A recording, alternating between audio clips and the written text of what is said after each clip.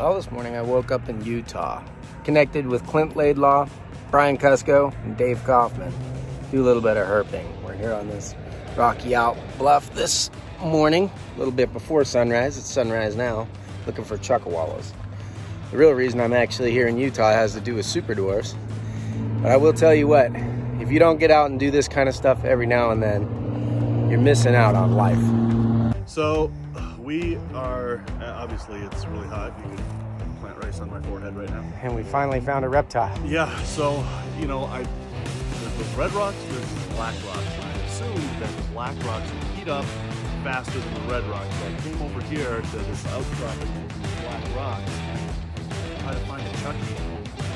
We're gonna have to work really hard to find stuff out here. It's really hot, really dry. I just happened to be walking from one boulder patch to the other. Boom, he's just sitting there right in the grass. Just like that, just as he's baby sitting there. desert tortoise Baby on a desert rocky tortoise, yeah. outcropping. Life in the fast lane as a reptile herper. Now we're gonna hurry up and wait to see if he moves. Is that the idea? You want him to move? He's already moving a little. I want his head to come out of the shell. Yeah. Head out of the shell. So we'll get that completely natural shot of him up on top of this rock. You know, it's funny because you you come out here expecting to find what you expect to find, the chuckies. And then you find something this rare and this awesome, and yet I'm still looking at all the rocks looking for chuckies because I really want to see a chucky out here. I guess as long as you're looking, you're finding, huh? Yeah. That's the idea. Yeah. Hey, Brian. What do you know? I know that I had already given up for the day. I was just kind of going to sit over there and soak up the sun, and then I left my phone on so Dave could call me. I've been turning my phone off so I could film, but this time I forgot to turn off the, cell mode, and he interrupted my time lapse. I was like, Dave, you're interrupting my time lapse. And he's like, yeah, well, I found a desert tortoise. I was like, oh, thanks. You might want to time lapse this.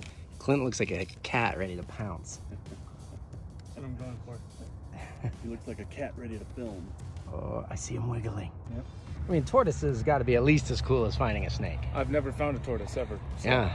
Oh, that's crazy. right. That's what you said. This Yeah. is the first tortoise that you've ever found in the wild. Mine as well. Wow. I've got vloggers everywhere. So this started as a tortoise, but I also found a Clint. No big deal. But look at this little guy. He's just a little juvenile, but this is the most northerly range in California and Arizona and obviously here in Utah. But this is, wow, you come out here with the target species of trying to find chuckwallas. We haven't seen one yet. The temperature has increased, what, maybe 110, 120 over now? It's warm. The cool thing about being out is you learn things about animals you can't tell from Googling pictures of them online. You ever wonder why chuckwallas are red and black?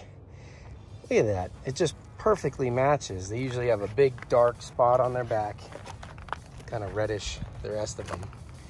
And here's the rocks you have. Well, I have not seen any chucks yet, but would you say that these are chuckwalla trails? Little tail drag marks? Hey, Mr. Kusko. All right. What do you have for us today? What do I have for you? Yeah, for our channel. Hopefully not more disappointment. It's amazing how beautiful and prime and pristine this habitat looks for us not finding anything. I almost fell flat on my face just now, tripping over the rock. That would have been good for you. All right, how about you, Dave? Yes, sir. You got anything special for us this morning? Well, I'd like to see a chuckwalla. I would like to see a horn lizard. I would like to see a coach whip. I would like to see a rattlesnake. I would like to see... That's about it. On a herp trip like this, it's not the herps that you see, it's the people that you're with that makes it awesome. You're talking about Owen again, aren't you? Yeah. He was pretty cool. Clint, Hi. what do you feel about this trip so far? It's dry. It is quite dry. Dry, reptile dry from any sort of moisture. Oh, this guy's going multi-level. It's metaphorically, I know. physically, and But- emotionally dry. Yeah. Oh, and I want to know what it's like being raised by this guy. I don't know. You don't know? Would you trade him in for any of the other dads here today? Dave. Dave! What's that? He would pick you as a dad. Yes. Bothered. Oh. Just so you know, he's the least practiced. Ice cream for dinner every night. Oh my gosh, guys. There might be a reptile sitting on top of that rock. There's a little point kind of going this way. And just to give you an idea of scale and perspective with this, Dave Kaufman spotted it, and I'm on like the zoomed in camera, so it actually looks bigger on the screen. Whoa, this little guy right there.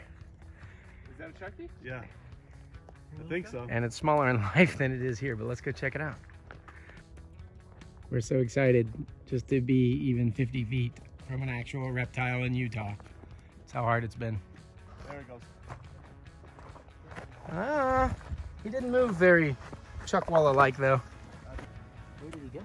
It's a very iguana. Oh, didn't he jump down this way? All right, what do you got here? Oh, look at that bruiser. What the heck is that thing? It was sitting there like that? That's crazy. Your dad found it. What is it, buddy? It's a desert tortoise. So this is Owen, this is Clint's It's as son. big as he is. And this is Clint's new son. Was he just sitting right here? Just right there. Wow. This is crazy, guys.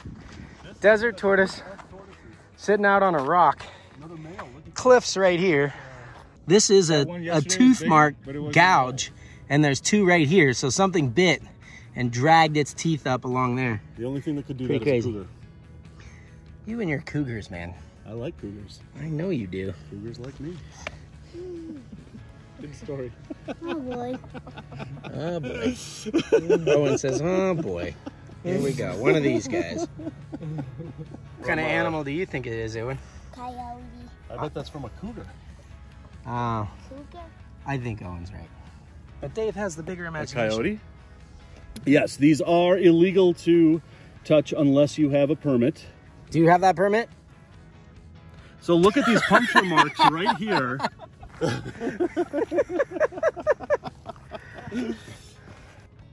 He's like, hashtag tortoise don't care. Coyote cougar, no problem. Rocky Cliff, I was built for this. It is very hot here. Very, very hot here. Oh, sorry, fish. Get out of that hat. Coming towards me.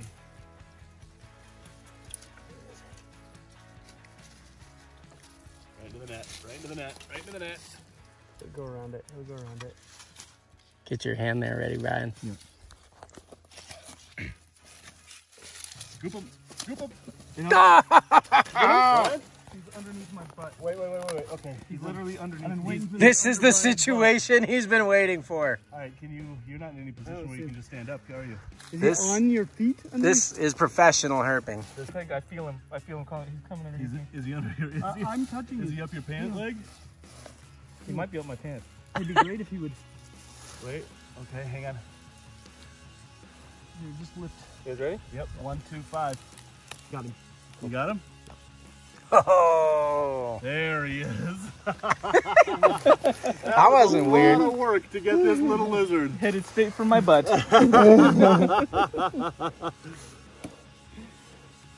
Oh, that's great. Oh, Clint, you caught him. Nice You catch. did the honors of telling everybody what he is. Oh, this is one of my favorite local lizards. This is a tiger whiptail. They're one of the teid lizards. So you know how much I love tegus. Absolutely. And the tegus are just the giant whiptails of the Americas. The whiptails, they're so cool. They've all got a forked tongue. So if we get, ooh, calm down, buddy. If we get lucky, we'll get to see him sticking out that little forked tongue when he relaxes and wants to smell the world. But they look, when you see them up close, they look like little tegus. They do. Because they are. This is a mini Gus Gus. This really is a mini Gus Gus. And I just adore them. There are some parthenogenic species of these. This is not one of them to my understanding. He's got a perfect tail. They can drop this tail, which is one of the differences between them and their sort of convergent counterpart in the old world, the monitors. I like having you in my videos. I don't have to do anything but film. Let me see his back real quick. Literally captured with your butt. You must be proud. I like my butt from time to time. You're so famous. Yeah. I mean, if he I gotta only scratch his knew chin. Cute. what was happening right There was now. that tongue. There was that tongue. Here. With us Will you- spending this much time with this lizard, it just shows you how hard going this herping trip That's has absolutely been. correct. All four of us grabbing at Brian, circled around this guy. You know, like if we were finding paparazzi or right, something.